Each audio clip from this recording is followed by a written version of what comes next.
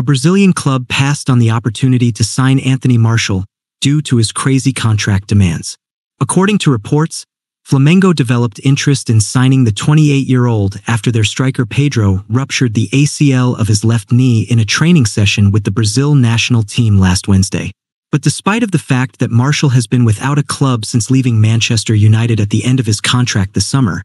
he demanded a 3-year contract and a huge salary in Brazilian top-flight terms, forcing Flamengo to back off and turn their search elsewhere. Having been on a reported base wage of around $200,000 per week or $13.5 million per year in Manchester,